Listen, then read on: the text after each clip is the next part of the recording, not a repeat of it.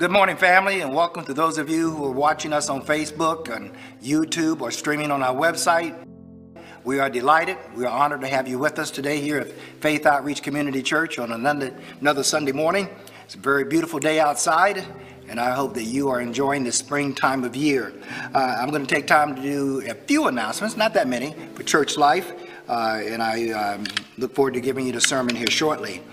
First of all, as far as praise reports, we did not receive any praise reports this week, so if something good, and we know it is happening in your life, please take a moment and send us an email either to me or to Pastor Melinda, and just so we can include it and let the church know what's going on in your life. So right now, we did not receive any praise reports. Prayer requests. Many of you know Maurice Settles, former member of our congregation. Maurice Settles recently suffered a stroke, and I've heard it might have been two, and he's currently being treated at Washington Hospital Center. He is expected to recover, but will have to go through rehabilitation. Please pray for his complete healing, and also pray for comfort and strength for his family. Again, that's for Maurice Settles, a former member of our congregation. Also want to bring you up to date on a couple of people that we've been praying for on our prayer list. Pastor Wade continues to improve day by day. It's always good to hear when people are continually improving after undergoing a transplant surgery, but his kidney function is improving. For a time he was on hemodialysis, but I think they're starting to wean him off that because the kidneys seem to be functioning very well, and it's improving at least daily. And of course he's losing weight, which is something he wants to do, and he appreciates everyone's prayers on his behalf. That's for Pastor Wade. And last update is for our deaconess Maureen Griffin. She's still experiencing some side effects from the second chemotherapy treatment that she received. However, the side effects are starting to subside a little bit. And just to remind you, those side effects include a numbness, a loss of appetite, and a loss of taste. I'm talking a little bit with Maureen yesterday about that. I didn't realize how much she missed that. Maureen enjoys good food, as we all do, and when you're not able to enjoy good food, or especially like a Easter Sunday meal or whatever the case may be, it's really frustrating. So she would appreciate your prayers that she will continue to improve in that area. She's still losing some weight, so please keep Deaconess Maureen Griffin in your prayers, and to continue to pray for God's mercy and his grace on her behalf.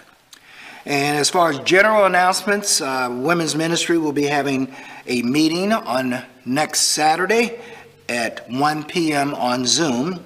All ladies are encouraged to join in. Please contact Deaconess Chris McGill if you are interested, and an invitation will be sent out in the coming week. The title of today's sermon is Don't Judge Others, Judge Yourself. And this is going to be a two-part sermon.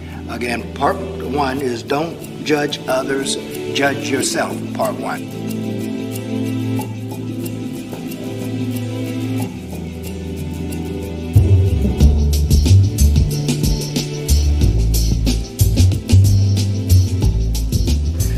We are entering, believe it or not, the last section or last chapter of the Sermon on the Mount. We have been on this journey for over a year, approaching a year and a half, and since it's been so long since we started this series of sermons on the Sermon on the Mount, I thought it'd be good just to take a quick look at the ground that we've covered thus far.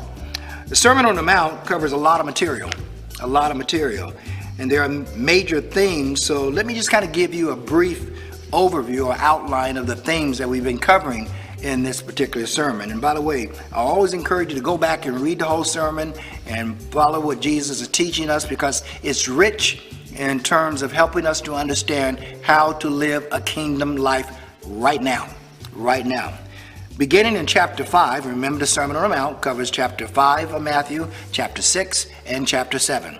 But chapter 5 begins in verses 1 through 12 by talking about Christian character. There we of course talk about the Beatitudes and so on. Then verses 13 through 16, we talk about the Christian influence, salt and light and things of that nature. Then the Christian righteousness is talked about in verses 17 down to verse 48 of Matthew chapter 5. And then when we switch over to chapter 6 of the Sermon on the Mount, Jesus talks about the Christian's motivation. That covers the entire chapter of chapter 6 of Matthew. Now as we move into chapter 7, in verses 1 through 12, Jesus talks about the Christian relationships. And down to verse 13 down to 27, he talks about the Christian destiny.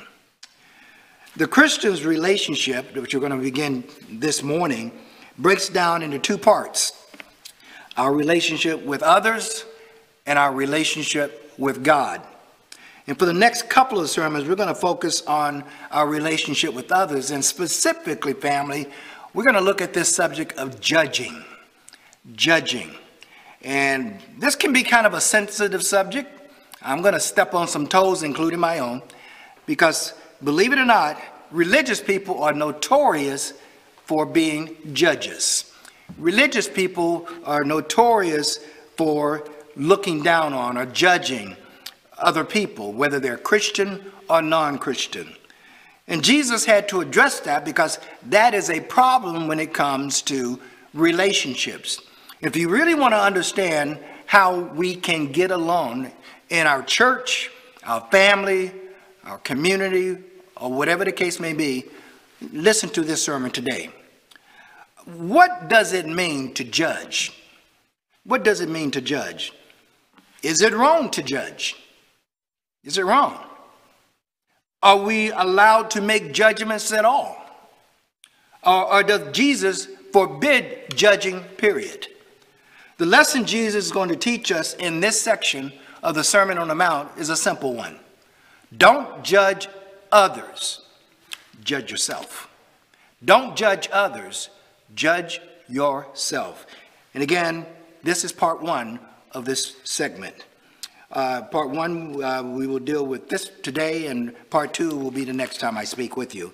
Let's read our text, and then we will have a word of prayer. I'm going to read verses 1 down to verse 6, but our main sermon today is only going to cover verses 1 and 2.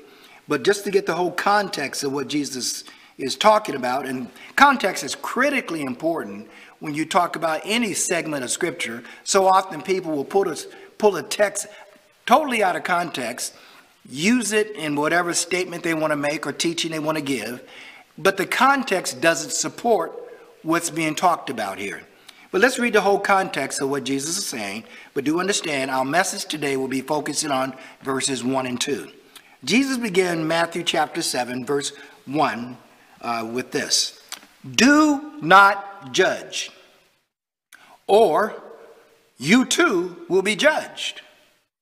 For in the same way you judge others, you will be judged. And with the measure you use, it will be measured to you.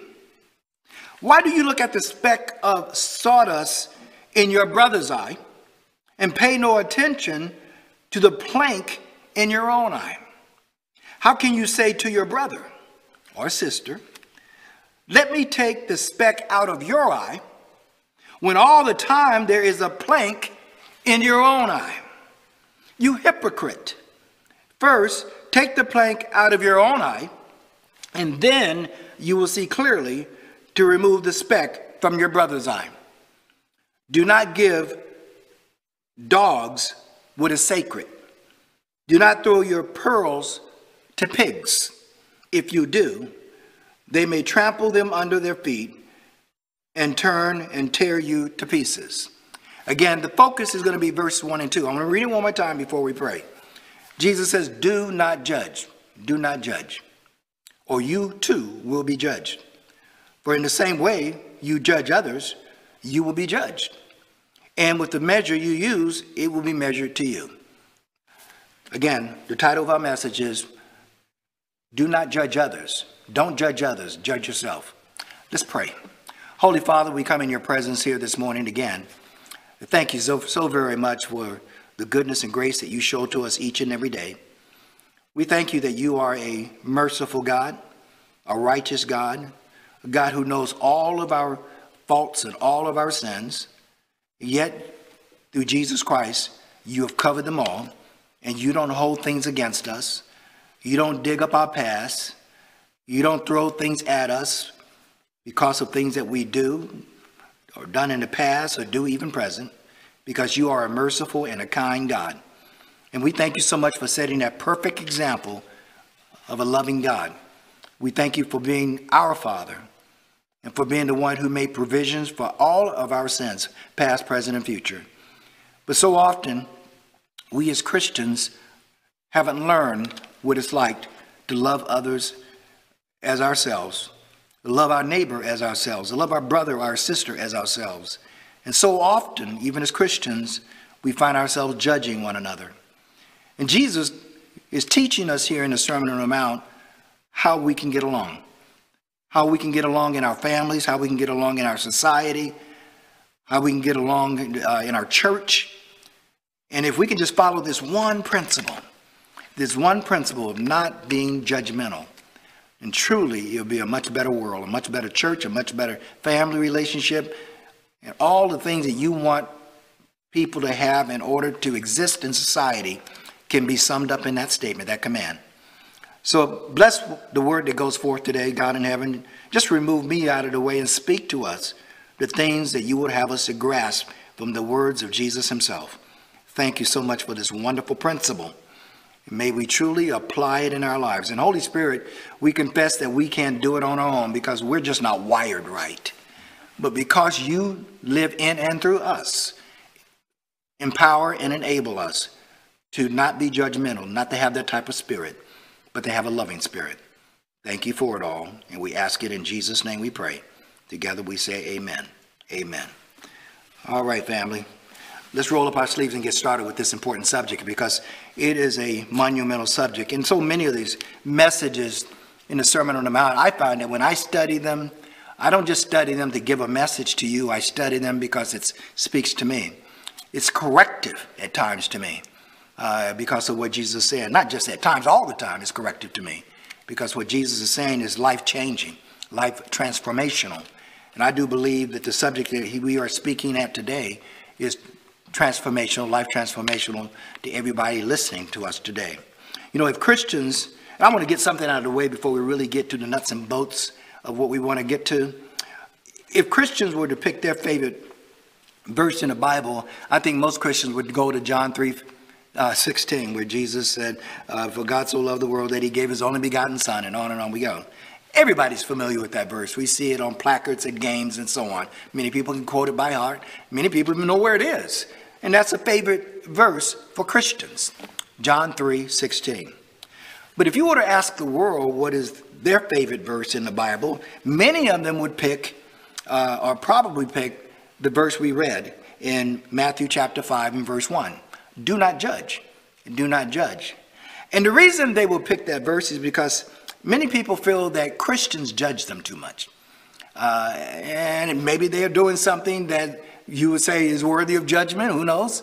But Christians are notorious for finding fault with people or judging people and so on and so on. So oftentimes people in the world will go to this passage of Matthew 7:1 and can quote, do not judge. Now, not many people know their Bibles that well, but it seems that everyone knows that particular verse or passage. And they may not even know where it can be found, but they can still quote it, and they quote it oftentimes, well, frequently. The problem is they don't know the context of what Jesus is saying. They don't know the full context. And I told you earlier, context is so important. It is not only one of the most frequently quoted verses today, but it's also one of the most misunderstood passages. The other problem is that when people tell you, do not judge, they're usually judging you when they say that. Do not judge me. You can't judge me. You can't judge. Well, now you're saying that I'm judging you. When you say that, you're judging me. So some people want to apply do not judge even to God. Not only can you not judge me, no one can judge me. Even God can't judge me. Now, since this verse is so often used out of context, we should begin by answering that question. What does Jesus mean by do not judge? What does he mean by that? Well, first, when Jesus says do not judge, he does not prohibit making moral judgment. That's not what he's talking about. That is discerning what's right or what's wrong according to the Word of God. And we have the Word of God teaches us over and over and over again the right things to do or say and the wrong things to do or say.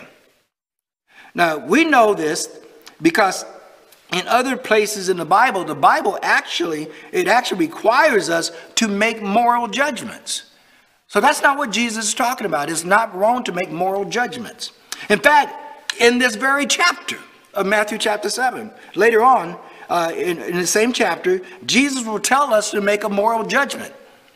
I read it earlier in the scripture reading. Verse 6, he tells us not to give to dogs what is sacred, or throw your pearls to pigs or hogs. So you got to be careful with dogs and you got to be careful with hogs. So in order to not give what's sacred to dogs or throw your pearls to pigs, you got to make a judgment. That's a judgment that Jesus is saying we need to make.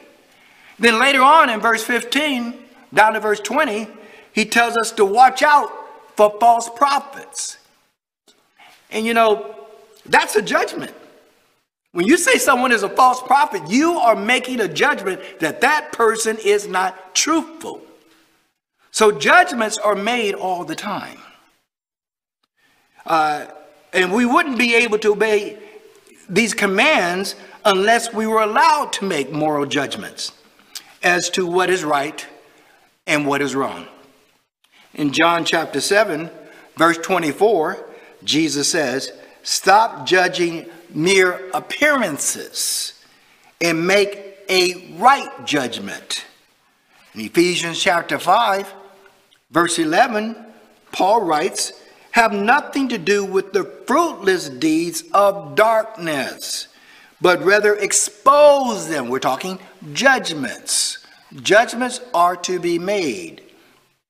So as Christians, we are required to make moral judgments, correctly discerning. That's an important word. You got to have discernment. Some people don't have a good discernment. They can't discern right up from wrong. And discernment is so important. So we need to correctly discern what's right and what's wrong according to the Word of God. Ironically, although this is not what Jesus means in Matthew 7:1 by that verse, this is the way that most people who quote it will interpret it. The thing that Jesus is saying is this thing that Jesus is saying, you can't call sin, that you can't comment on moral behavior, that you can't judge someone else's action as wrong. That's what they think, and that's not what he's saying. They think that's what he's saying. The problem is, if you can't judge something as being wrong, then you can't judge it as being right either. One way or the other, but judgment has to be made.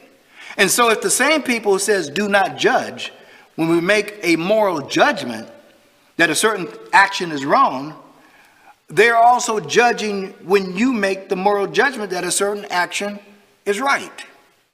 So when Jesus says do not judge, he does not prohibit making moral judgments.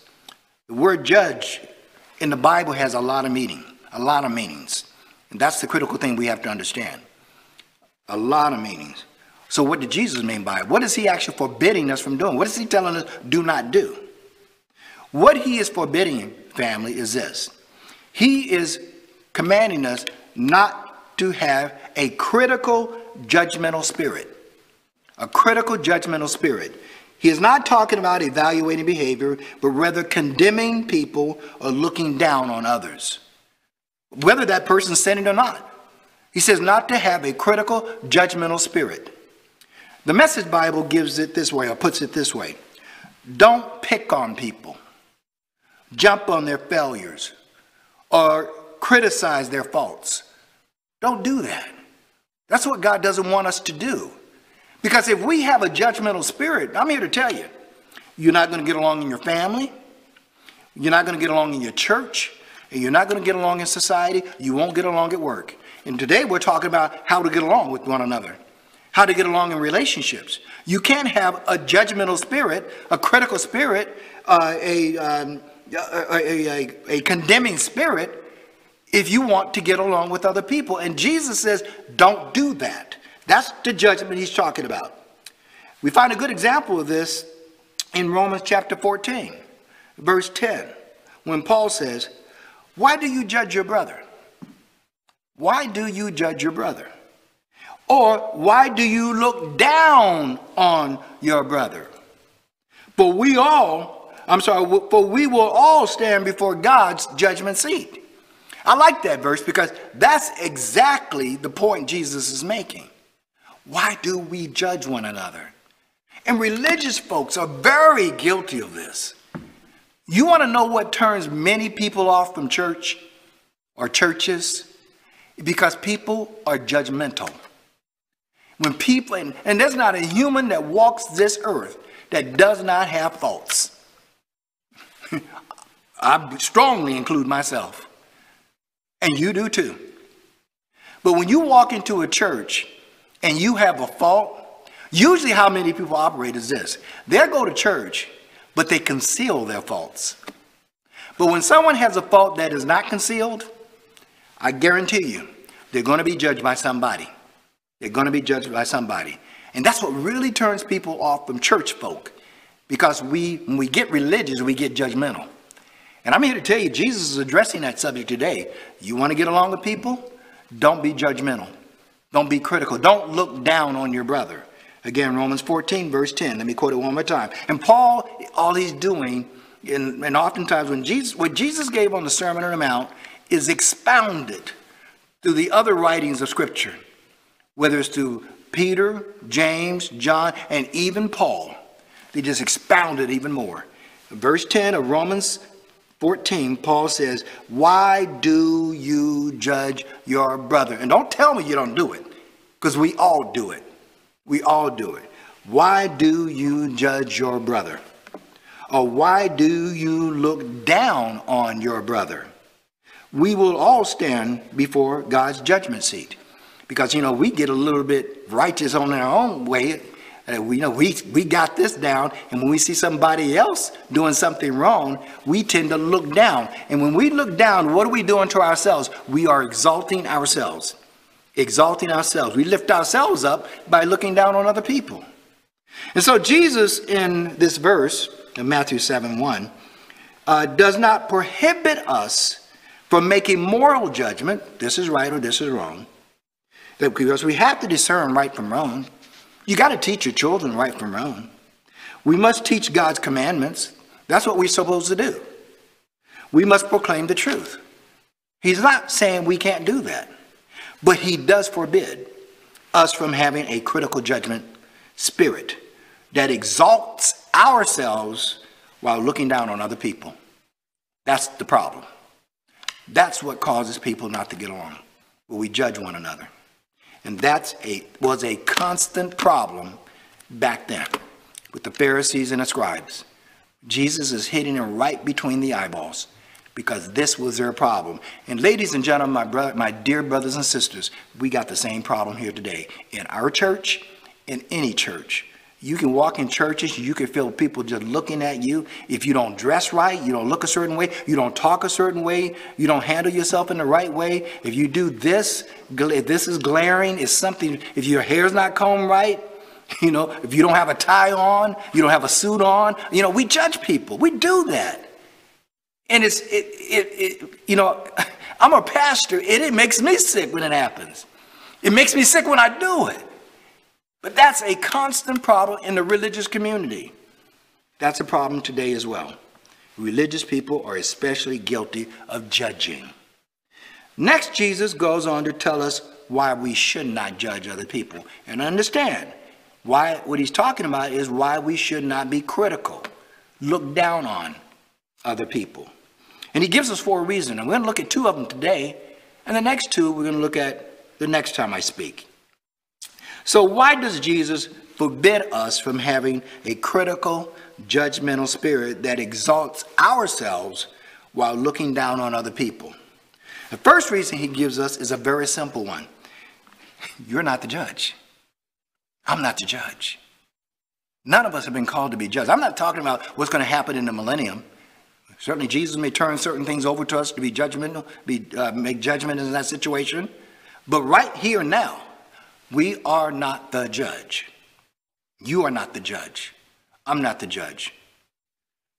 Verse 1 says, do not judge, or you too will be judged.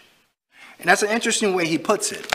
Well, what some say, what he's simply saying is, you are not the judge. I said, don't judge because you are taking a prerogative of God's. God is the judge. We're not the judge.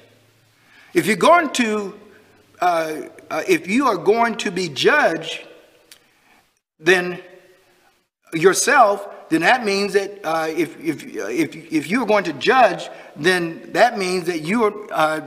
In other words, you can't judge because you're not the judge. God is the judge. I'm sorry. You're not the judge. God is the judge. And that's so critical that we understand that. Now, unfortunately, some people like to set themselves up not only as a judge, but the jury and the executioner. They have a harsh, critical spirit. And I know you know what I'm talking about. You've been around people like that. Maybe you're like that. I don't know. But there are people who always look down on the faults of other people. They like to play the role of judge. But there's a reason why God is the judge and we're not. Jesus said, again, I quote to you verse 1. He says, do not judge. You too are going to be judged. We're going to be judged too. Okay, so we got to keep that in mind. Do not judge. We're going to be judged. And there's a reason why God is the judge and we're not. First of all, we're not qualified to be a judge. Let's face it. Let's just be honest. There's not a one of us who are listening today are qualified to be a judge. Why? Because we don't know other people's history. And that's very important. Until you know a person's history, what they went through, what they're going through, we're not qualified to be the judge of anybody. We don't know their background. We don't know the circumstances, the extenuating circumstances surrounding their lives. We don't know what they're going through at home. We don't know what they're going through on the job. We don't know what they're going through in their families. We don't know their struggles. We don't know how far they've come. And most of all, we don't know the other person's motivation or their motives behind why they do what they do. And now we can see their actions. We can see what they outwardly do, but we don't know their hearts. I'm going to share with you an example that I think we can all relate to. And I prayed about this, and I hope no one, I'm saying this not to step on anyone's toes, but I know I'm going to, including my own. We used to have a member in our church who struggled with smoking. Let me be clear before I go further. Smoking will not keep you out of heaven. Now, it may take you there a little quicker than you expected, but it will not keep you out of heaven. Because I'm here to tell you, there's nothing that we do that keeps us out of heaven, except not accepting Jesus Christ as our personal Savior. But this member struggled with smoking. He had been smoking for years and years and years and years and years. And it was very difficult. I've had several conversations with this person. He just could not stop. He wanted to. He tried. He threw packs away. And many times when people struggle with smoking, they do that. They throw packs away and what have you. But he simply could not stop. And family, I'm here to tell you, we were brutal to this brother. We really were. And it breaks my heart when I think about some of the stuff he went through. Because many times we're brutal because we didn't understand his history. You see, this is a brother who went through a lot in the military. He had PTSD. He had all kinds of problems going on. A lot of issues. He had not only was smoking a problem, he had other issues going on. And oftentimes when people have anxiety and difficulties like that, they may turn to cigarettes as a way to treat it. Am I saying that's the right thing to do? No, I'm not talking about that. I'm focusing on how we treat him. We were brutal to this brother. We judged him. We judged him based on one thing only, that cancer stick, what we saw. And that's a dangerous type of judgment, because all we're doing is judging appearances. We never stop to understand, why can't he stop?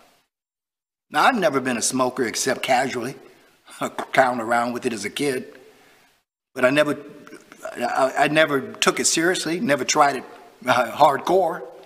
But I know people who have, and I know how difficult it is to stop.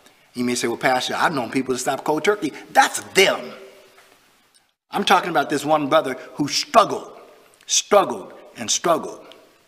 And you know why some people could not get along with this brother? Is because they judged him based on that one situation that was obvious. Never stop to think about why it was so difficult for him to stop and how much he wanted to stop. In fact, he wanted to stop more than we wanted him to stop. I've had those conversations with him, and he just couldn't. And he kept wondering whether God would ever forgive him. Will he go to hell because of the smoke? I can't tell you how many times he asked me that very question. And that's why I begin this segment by saying, you will not stay out of heaven because of smoking. He's in heaven right now, I guarantee that. But I'm more concerned about the impact it had on our relationship with him. Now, if what I said today is corrective or stepping on toes, then so be it, because I'm stepping on mine too. Because I judged him. And we've got to be careful of that, because that's dangerous to relationships. And Jesus today is talking to us how we can get along with one another.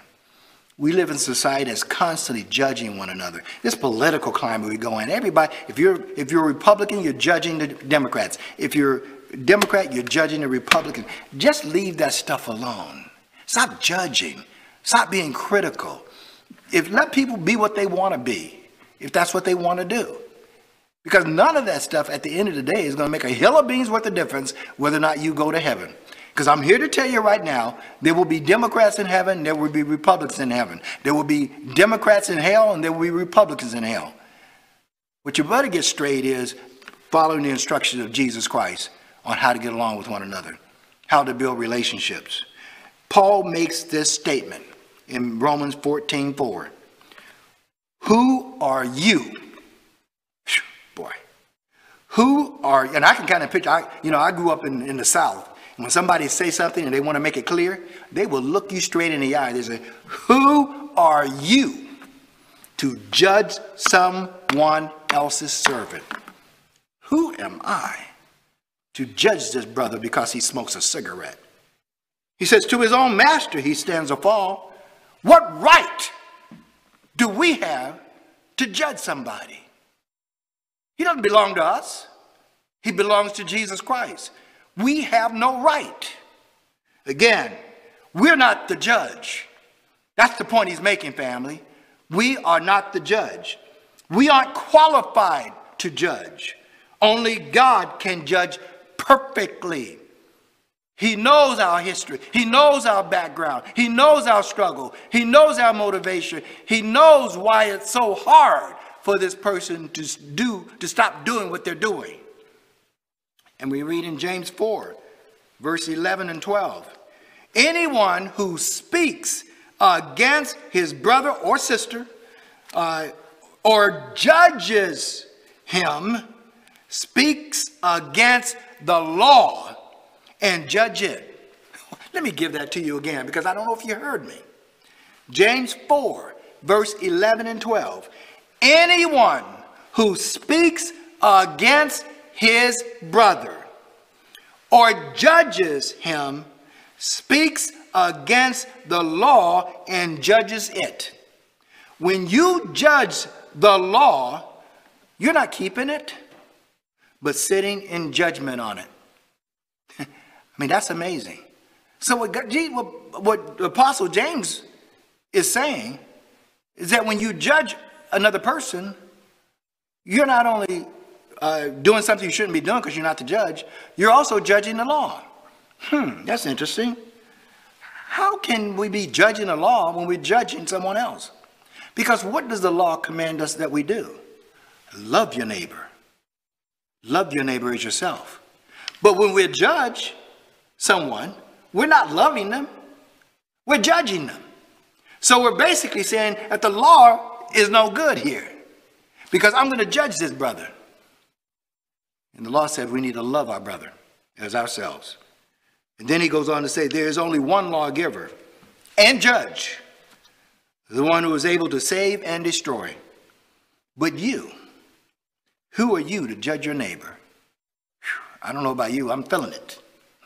I'm feeling it even as I read it. James said there's only one lawgiver and judge. And it's not you, brothers and sisters, and it's not me. It's not me. James says when you speak against your brother, you're not only you are not only judging your brother, but you're also judging the law. You're basically saying the law is no good. It's no good. And it's not good enough to love your brother. I got to judge him. So you're saying what God says doesn't matter. It doesn't matter.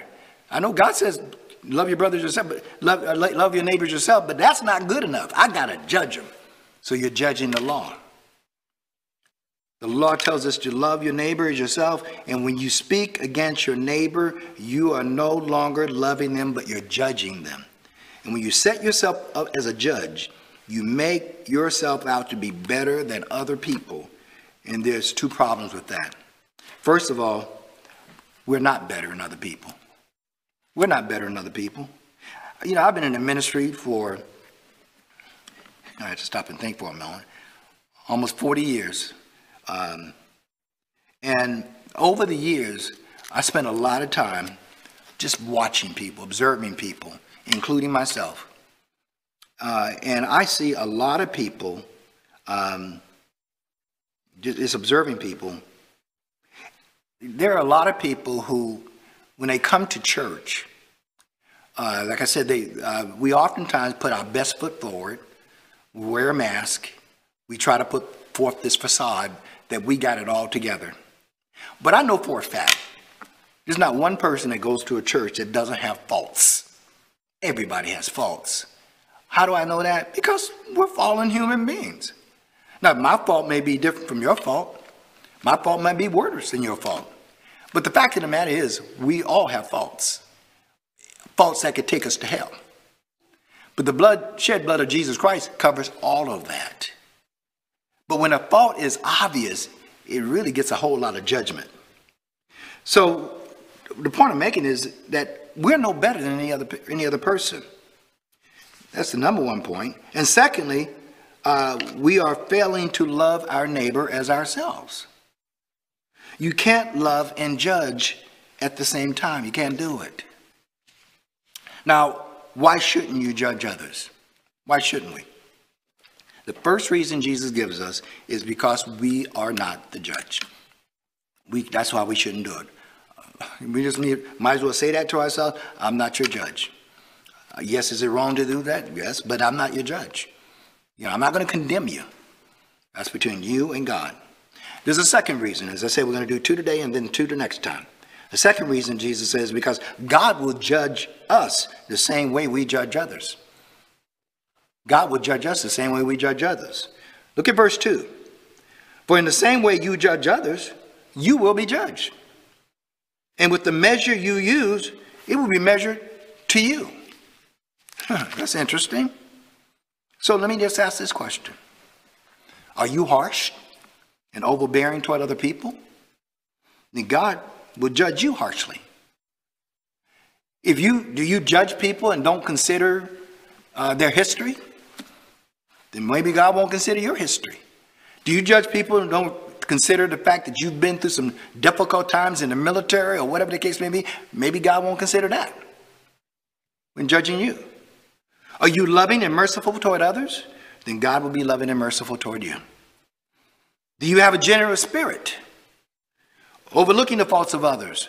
Then my brothers and sisters, then isn't that the kind of judge you want in your life? Someone who's going to be generous in spirit, overlooking my faults. Now God says he's ready to do that. I don't know about you, I want him to do that for me. The Lord knows I give him a whole lot to judge me harshly. But I want him to be gracious and merciful unto me. I want mercy. I want mercy. And I believe you do too. Well, God says you want mercy in your life, then be merciful to others. Now, Jesus has already taught this principle several times throughout the scriptures, throughout the Sermon on the Mount as well. The rabbis spoke of two measures that God uses to judge people: the measure of justice and the measure of mercy. Which measure do you want other people to use on you? Or what, better yet, what measure do you use on other people? What measure do you want God to use with you? Well, I think everybody who can hear what I'm saying or talking about today, everybody wants God to use mercy rather than justice. Everybody wants that. And I'm glad that we have a merciful and yet a just God. But I'm so glad he's merciful. We want that. So what do we want? James 2, verse 12 and 13 says, "Speak and act as those who are going to be judged by the law that gives freedom, because judgment without mercy will be shown to anyone who has not been merciful." Mercy triumph over judgment. I love that. Oh, I need mercy. And I know you do as well. Once again, God urges us to be merciful to others rather than have a harsh or critical spirit. This is the second reason Jesus gives us why we should not be judging one another, because God will judge us the same way. Two simple points for today. We are not the judge. God is the judge. God will judge us. Second point, God will judge us in the same way that we judge others. Next time, we're going to look at two more reasons why we should not be critical or judging other people. Just remember, my brothers and sisters, don't judge others. Just judge yourself. Don't judge others. Judge yourself. Let us pray. Holy Father, we come before you once again to thank you so much for your word. Thank you, Jesus, for addressing this subject in the Sermon on the Mount, because it is your desire, it's your will, that we as families, as Christians, as a church community, as a society, learn to get along with one another. And one of the greatest barriers that wrecks our relationship is having a critical, judgmental spirit by looking down on other people. When people walk around thinking they are better than other people, to a self-righteous attitude, I believe that's one thing that really, truly is a stench in your nostrils. Thus, to be that way toward other people.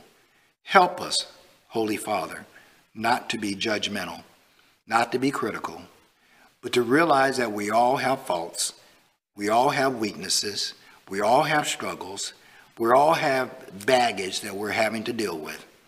And if everybody can be open to the fact that we come to the foot of the cross realizing that everybody needs mercy that God provides. And if we can have that attitude that nobody is exempt from this, there's no one out there that this does not apply to, that everybody needs the covering of Jesus because of our fallen nature. And help us not to therefore look down on others, to find faults with others, to be critical of others, or to think we're better than others. Just not judge one another. Thank you for your word today. Help us to live it and to apply it. And Holy Spirit, we ask that you minister to our hearts, that we truly will walk in a way and live in a way that brings glory to God and bring you honor in all that we say and do. Thank you so much for your word, and we ask it in Jesus' name. and our family as you go out throughout this week. I ask that you reflect on what we talked about here today. Reflect on the fact that the Word of God tells us, do not judge. You can take that as a command. Do not be critical. Do not look down on other people. Do not exalt yourself as being better than someone because someone has an obvious glare, an obvious fault, an obvious speck, or whatever the case may be. Don't judge because, number one, we are not the judge. And don't judge because we're going to be judged in the same way, same measure that we use on others. God will use that on us. God bless you. May you walk in a spirit of mercy, kindness, and goodness. In Jesus' name, amen. Have a wonderful week, family. God bless you.